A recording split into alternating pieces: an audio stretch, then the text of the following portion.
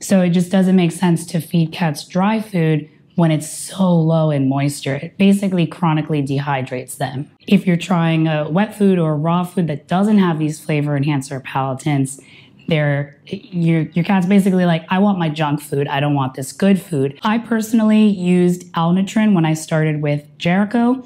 I started with Alnitrin simply because Hair Today is where I bought his meat from, and the premix that they had was Alnitrin. So it was easy for me to buy the meat, bones, and organs grinds plus the Alnitrin supplement from one. And please, please, please do not cut your cat's whiskers off. It's very disorienting for them, and they feel it as well. Hey friends, it's Jess and Jericho, and the truth about dry food is basically that it's the exact opposite of what the cat would eat in his natural habitat. So the first very big difference between the cat's natural diet and dry food is the moisture content.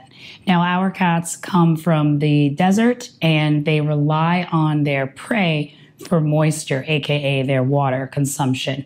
There are no lakes or cat water fountains in the desert, so they have a naturally lower thirst drive, and they rely on their food for their moisture needs.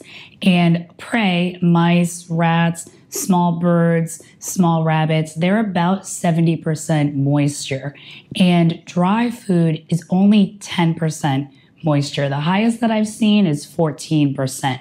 But that's still a very, very significant drop from the cat's natural prey. So we're going from 70 all the way down to 10. And there are even veterinarian books that say a loss of as little as 10 to 15% of its moisture could be fatal. I mean, if you think about it, we are all about 70% moisture. Water is essential for digestion, assimilation of nutrients, proper hydration, proper urination, and defecation. Like, water is essential for life. So we're going from 70 to 10% of a loss. That's 60% of a loss. And in these books, it says a 15% loss could be fatal. Now, I hear you saying my cat drinks plenty of water. I've heard this many times before. And so I looked into what the average cat eating dry food only would have to consume in terms of water every single day just to stay hydrated. And the cat would have to drink over 8 ounces or 200 milliliters every single day just to stay hydrated. There's even a study among beagles where they fed one group a dry food diet and the next group a moist food diet. And what's very interesting is that the moist food group had a lot of their water intake from food. They didn't really have to drink a lot of water. But the dry fed group had to drink so much more water because the moisture content was only 8% in the dry food compared to 75% in the moist food. And then interestingly, they fasted the dogs. So both groups fasted from food altogether. And when they were fasting, they drank about the same amount of water. Very interesting. So that just shows you when the animal's eating dry food only, they have to drink much more water. Now, I understand that this was a study with dogs, but dogs actually have a good thirst drive. They will drink enough water to maintain hydration. But again, cats have that naturally low thirst drive. So that's why it's important to understand that dry food is way too low in moisture for cats. Think about all of the cats that have kidney disease and, their kidneys are just starving for water. And what's the solution there? You give them fluids, right? More moisture and electrolytes.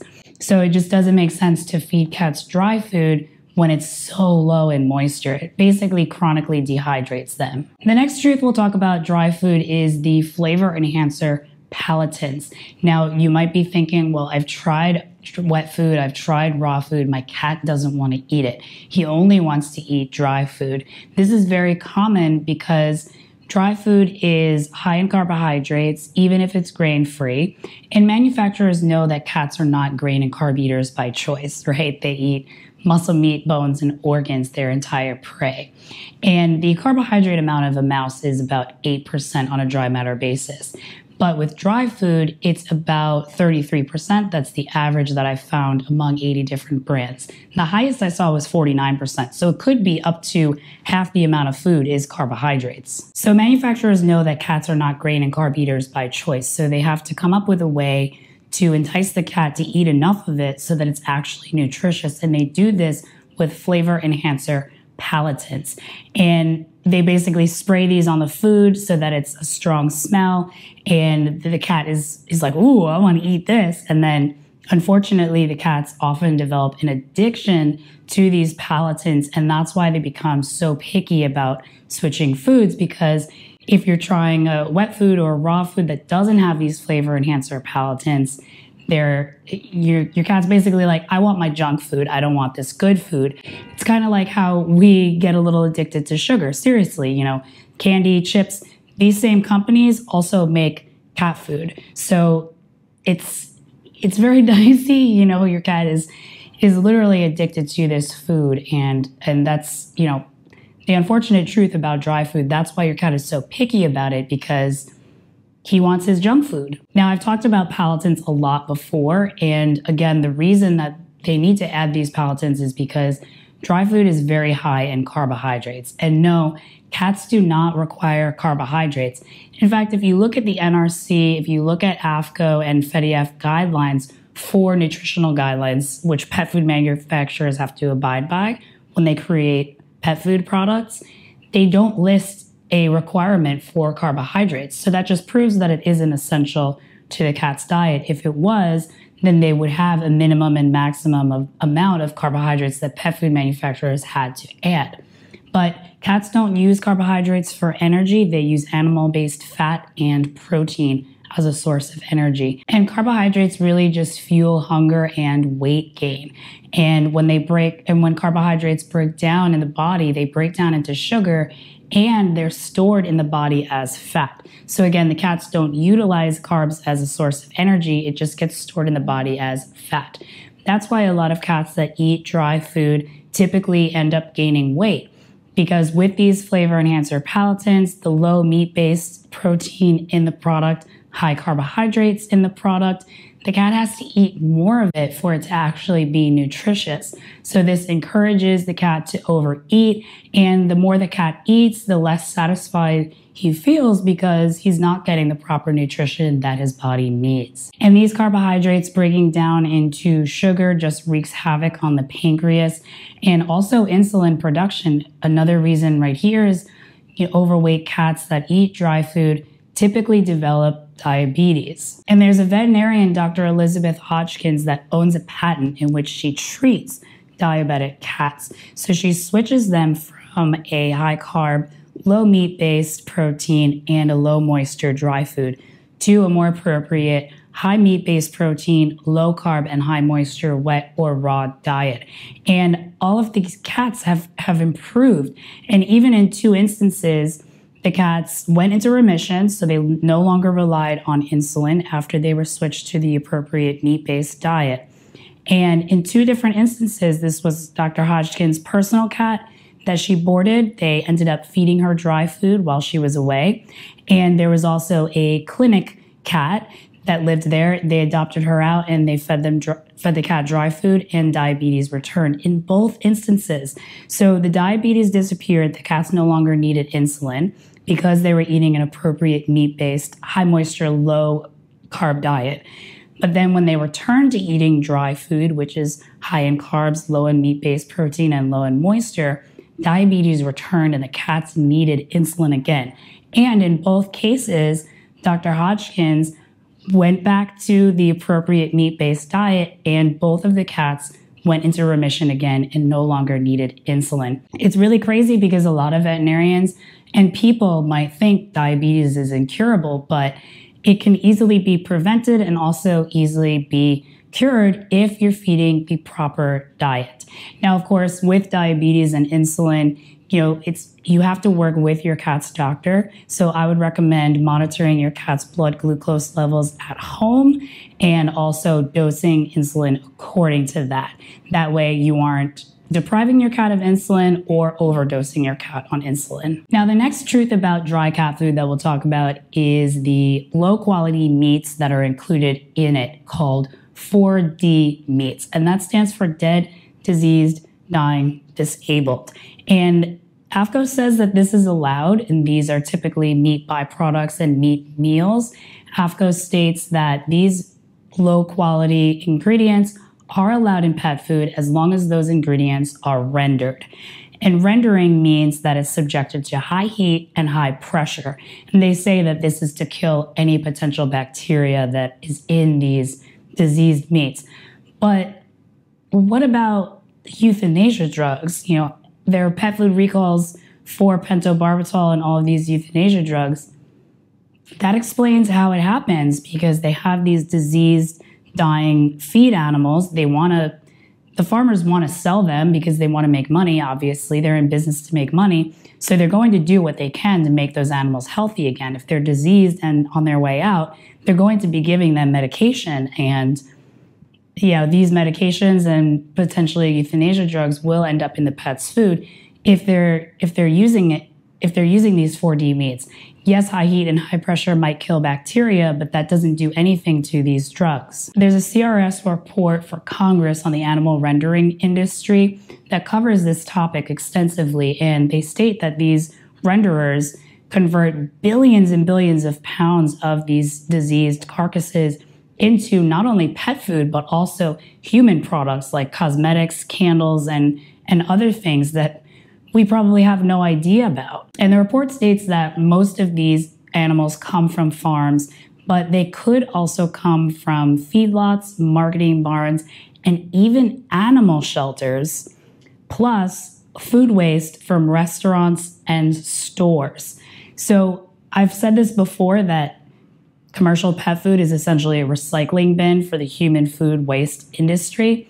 And that report right there proves it, that it's kind of like bologna. You just throw everything together and be like, yeah, let's just package it up and say that it's premium. Also, I would like to mention that there are companies that specify which animal they're using and the part that they're using. For example, they will say turkey thigh, turkey liver, turkey heart, instead of poultry byproducts. See, that term poultry byproducts is very vague because there are a lot of animals that fit under the poultry category. Do they not know? Is it that there are just too many different sources that they can't specify which type of bird it is? And then the byproducts part means that it's essentially leftovers from the human food industry, stuff that we don't consider to be edible, like lungs and udders and some of the organs like that. But it could also be beaks, feathers, feet. Now, of course, the cat would eat the entire prey, so that would include the feet and the fur and the feathers, but that isn't their main source of their meat. The entire prey is about 80% muscle meat. Then there's about 10% bone, 10% organ. So if it's only feet and feathers and beaks, that's not sustainable protein that's suitable for a cat. And we have no idea of knowing which parts they're using because all they say is poultry byproducts instead of turkey thigh, chicken breast, chicken liver, chicken heart. I hope that makes sense. Hey friends, I hope you are enjoying today's show, but I wanted to tell you about my Switch Your Cat to Raw ebook right quick. If you're confused about cat food labels, frustrated that your picky cat won't eat anything but dry, and you've tried everything, then my ebook is for you. I help you cut through the BS on the cat food label, switch cat food properly, please your picky cat, and feed raw safely. I've included cheat sheets and printables to fast track your success and make your life easier. Check out my Switch Your Cat to Raw ebook in the description below and on jesscaticles.com. Now let's get back to today's show. Now I want to give you some background and some inspiration on feeding your cat better and this whole transition journey, talking about Jericho's transition journey. So I adopted Jericho in August of 2017, It's right now, it's September 2022. And I've been upgrading and transitioning his food ever since I adopted him. So I don't want you to feel overwhelmed. I don't want you to feel stressed and think that you have to go all in 100%. Take baby steps, celebrate those small wins, and just focus on getting better and better each day, better and better each week, better and better each month, each year. Cats are sensitive to food changes anyway, so you'll want to take baby steps. For example, I adopted Jericho in August of 2017. I gave him about a month to adjust. He settled in very nicely. He bonded up with us very quickly. Very gregarious when the foster mom dropped him off. He was just walking around strutting like he owned the place already. So for Jericho, it was very easy transition to the new home. But if your cat is feeling kind of antsy and a little antisocial, maybe wait a little longer to start changing the food. I always suggest feeding what the cat was originally eating before you adopted him, before you brought him home. That way there is some consistency in his life, because they get very scattered and they don't like changes. So continue to feed what your cat was previously eating, and then once you feel that your cat is settled, then you can start transitioning to new food. Since Jericho settled in very quickly, the very next month in September, I started the transition to better quality wet food. So he came to me eating Friskies wet food. Thankfully, he wasn't eating dry food, but he was eating very, very low quality wet food. It was those massive, big soup-sized cans of Friskies, you just plop it down on a plate. The pate, very low quality. So that's what he was eating when he came to me. Then I saw the movie Pet Fooled. Great movie, highly recommend it. That's really what kickstarted my urge to learn how to read cat food labels, to research cat nutrition, because I've had cats my whole life, 11 actually, before I adopted Jericho. I had no idea that all of these rules and label guidelines existed. No idea. So I saw Pet Fooled, very, very eye-opening, very great movie, highly recommend it. That's what made me interested in learning about cat food labels. Plus, at the time, I was cat sitting and working with hundreds of cats. And I realized, it's not only my cats that I grew up with that have health issues. All these cats that have health issues are eating dry food. Maybe there's something wrong here. So I started learning how to read AAFCO label guidelines, and also just researched, ingredients and about the company, who are they owned by and who's the manufacturer, where do they get their ingredients.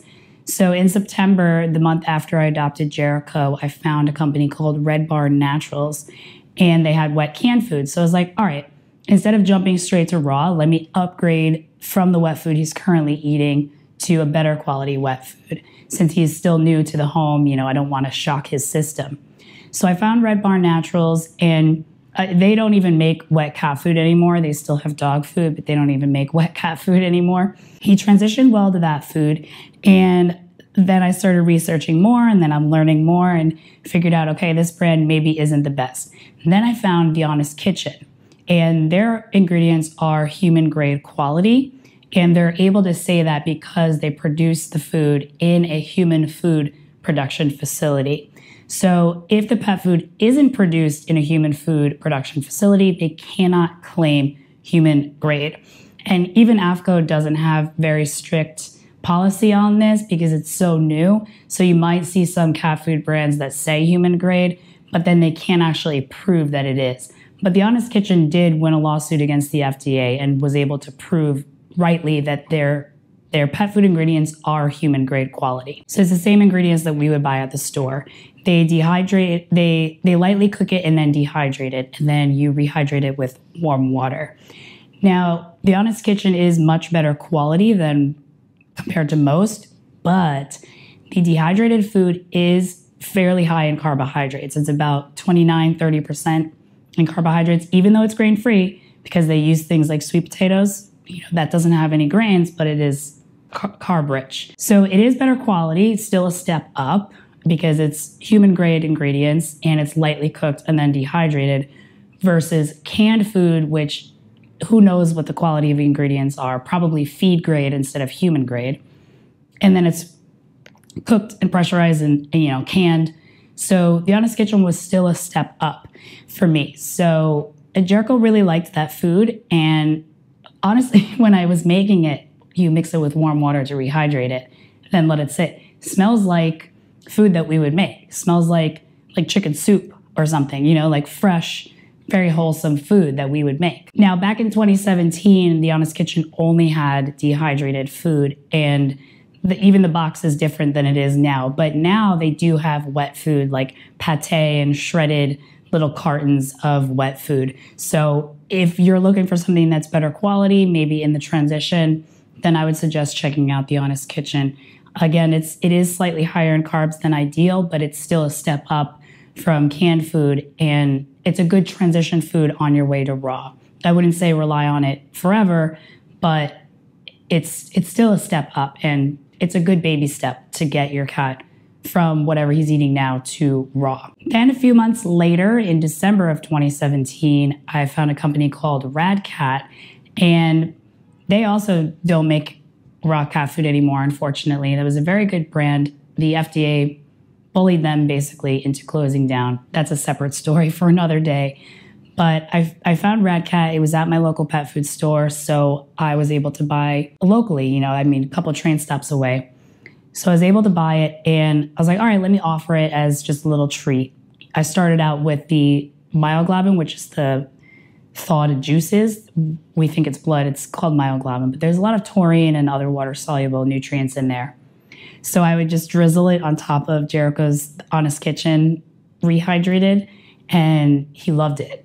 I would add a little bit of raw. He loved it. Continue adding a little bit more, a little bit more, a little bit more of raw. Eventually, he would only eat the raw and completely ditched the Honest Kitchen. Like, he didn't want any of that. He just wanted the raw.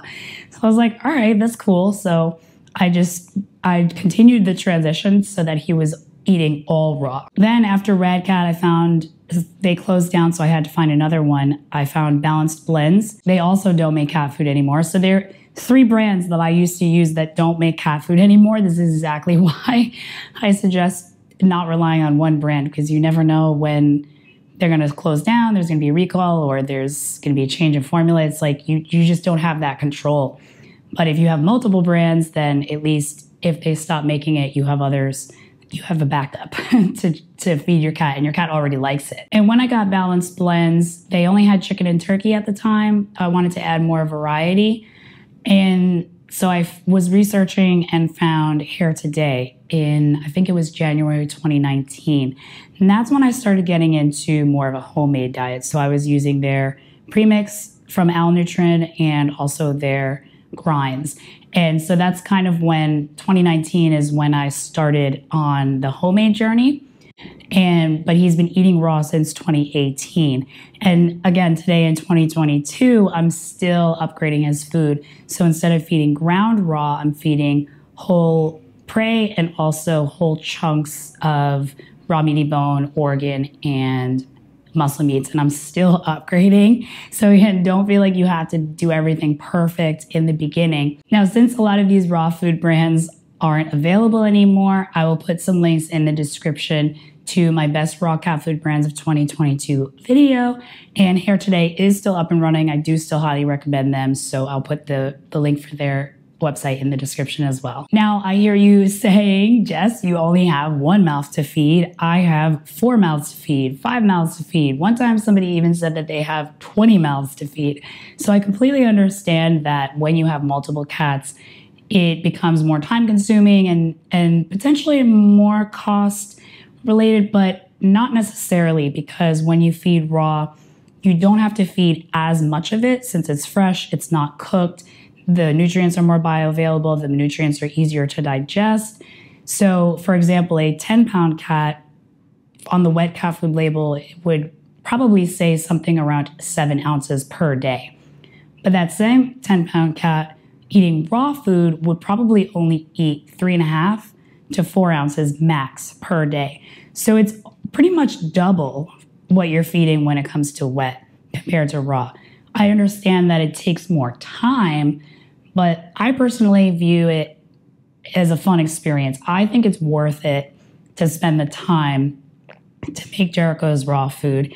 And it really is super easy. So if I had multiple cats, what I would do if I'm just starting on raw is choose a raw cat food brand that's already complete and available at my local pet store, number one. Number two, as a default, available online. So one of the first brands that I'll talk about is called Steve's Real Food. It's also called Quest Cat Food.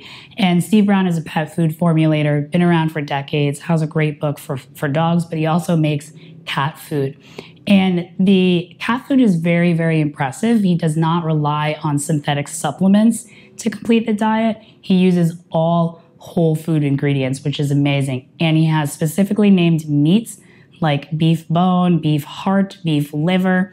And then he uses a few extra things like ground eggshell for the calcium, and then kelp for the minerals, and raw goat milk for the probiotics and enzymes. So he's really focusing on whole food ingredients instead of relying on the long list of synthetic supplements that you see in most cat food brands. His frozen raw food also comes in nuggets, so they're easy to portion and serve. So instead of this big 1 pound block of raw meat, you have little nuggets. So that's much, much easier to portion and serve. Although if you have multiple cats, maybe that 1 pound chub is exactly what you need, because maybe you have 6 cats, that whole 1 pound could be 1 or 2 days worth of food right there. And Steve's Food, Quest Cat Food, is available across the US. So he has a store locator on his website.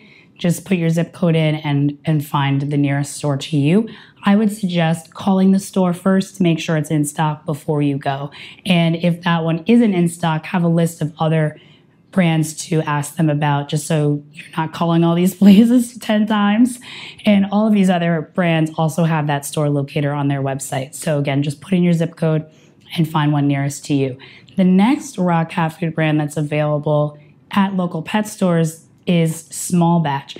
This is another one that uses whole food ingredients instead of relying on a long list of synthetic supplements. And they have a lot of variety too. They have beef, turkey, chicken, rabbit, pork, duck. I personally don't feed rabbit or pork, but they do have that variety, which is key. Small Batch has frozen sliders, so that'll be really easy to portion and serve, because you could just cut them into 4 and then serve them that way. And they're easy to break apart, and you just thaw them about 24 hours before you need it, but your refrigerator is different than mine, so adjust as needed. And again, with variety here, Small Batch does have more variety available compared to Steve's. Focus on one change at a time, but variety is great in both the proteins that you feed and the brands that you feed. So there's another raw cat food brand, Kiwi Kitchens, that they come in tubs, and there are some synthetic supplements, but this is one that I've found that's better than other brands like Instinct and Tiki Cat. With Kiwi Kitchens, all of their products fit under the 25 to 94.9% of the named ingredients. So there's up to 94% chicken. If it says chicken dinner, the minimum requirement is 25%. And then when you read the ingredients, you can tell that the bulk of the ingredients are from meat-based ingredients, because they don't add apples or kale or cranberries or anything like that. So they focus on the meat ingredients, and then they have a small amount of synthetic supplements added to it. Kiwi Kitchens does have less variety than Small Batch, but they do also have a venison, and Small Batch doesn't have venison, neither does Steve's. So I would start with a protein that my cat's already eating. That'll make the transition to raw much easier, because your cat's already used to eating that protein, and it won't be such a drastic change. And Kiwi Kitchens is located around the US, including Washington. I know my Washington friends always say, raw cat food brands don't deliver. It's very expensive because they have to register each individual product with the state. But if you're buying it at your pet store, then you can just go there and, again, just search on their website from your zip code, find one nearest to you. Now, if I was feeding multiple cats homemade raw cat food, I would start with the easiest option, which is using a homemade cat food premix. I personally used Alnitrin when I started with Jericho. I started with Alnitrin simply because Here Today is where I bought his meat from, and the premix that they had was L-Nutrin. So it was easy for me to buy the meat, bones, and organs grinds plus the L-Nutrin supplement from one place. There are other supplements available like TC Feline. My mom just started using that with her 4 cats. I like TC Feline honestly more than L-Nutrin because TC Feline uses more whole food ingredients and fewer synthetic supplements compared to L-Nutrin. Now, don't get me wrong, L-Nutrin is still a good choice if that's the best option that works for you. You can, if you don't want to buy from Here Today, you can buy directly from their website called knowwhatyoufeed.com. They also have recipes. And it's important to note that each premix has its own recipe that you have to follow. So you can't just make up your own recipe, follow what it says on the bag. I would suggest reading the bag, reading their website, reading the details before you buy it so that you know what to expect and what ingredients you need. So my mom started using TC Feline for her 4 cats, and she got the premix that already includes liver. Again, do what's easiest for you, and you can always upgrade from there. So TC Feline has 3 different premixes, one that does not include liver, so you would have to add your own source of liver, and then 2 different proteins, beef and chicken, that already do include liver, so you would not have to add a fresh source of liver. I personally think that adding a fresh source of liver is better, but again, do what's easiest for you and you can always upgrade from there. If it's easy, you're more likely to do it, so just do that. That's what I did with L-Nutrin. Just mix it with the grinds and that's that. When my mom tested TC Feline at first, she mixed it with 1 egg yolk and also chicken meat.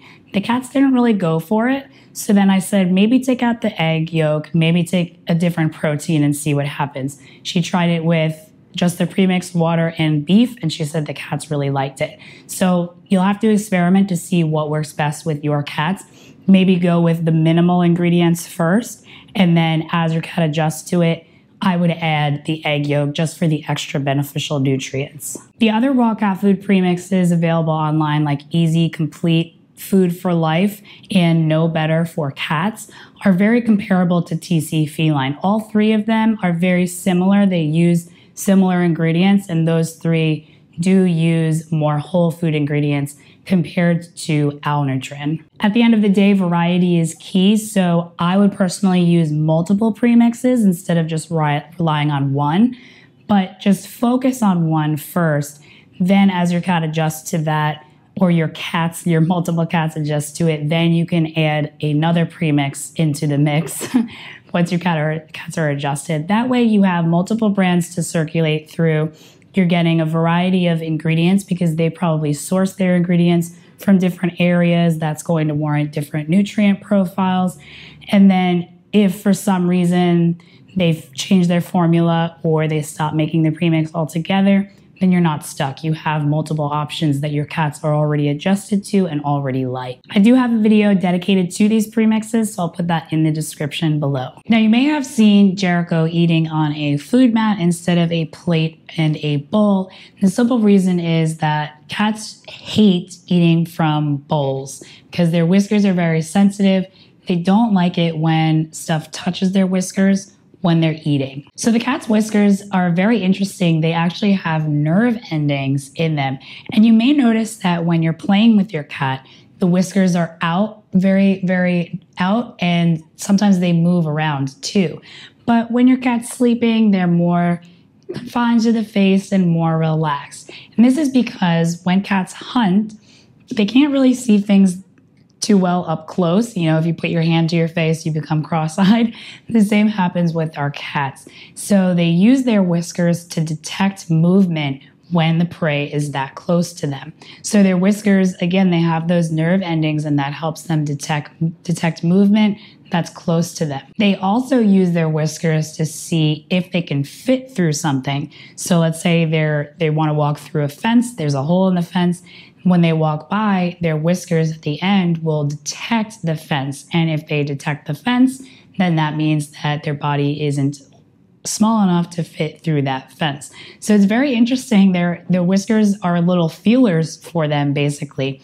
So since they can feel on their whiskers when they're eating, they don't like their whiskers to touch anything. So that's why using a very deep bowl isn't great for cats, because this can stress them out and also cause whisker fatigue because their whiskers are constantly touching the bowl while they're trying to eat. This is annoying and stressful for cats. So I personally feed Jericho on a food grade silicone mat. It's flat and it's very large, and so I can put Jericho's food around it so he can move around and he can eat without his whiskers having to touch anything. If this option doesn't work for you, a very flat as you can get it plate is also a good idea. I would avoid plastic because plastic traps bacteria even with regular washing. So for example, for Jericho's water bowls, I use stainless steel. Make sure it's not aluminum or has any lead in it. Same with ceramic. I would, make sure there's no lead or any chemicals or any paint on it. The best option, I think, is glass. Again, as long as there's no lead in it. And please, please, please do not cut your cat's whiskers off. It's very disorienting for them and they feel it as well. Their whiskers are very, very much part of their life. They need their whiskers. Please don't cut them off. And please feed your cat on a flat, shallow surface so that he doesn't develop whisker fatigue or stress. Thank you so much for listening and watching. If you're watching on YouTube, please let me know in the comments which topics you'd like me to cover next. And please consider rating this podcast so other cat parents can find it. Help me help as many cats as possible. Thanks again for listening and watching, and I hope you and your cats have a wonderful day.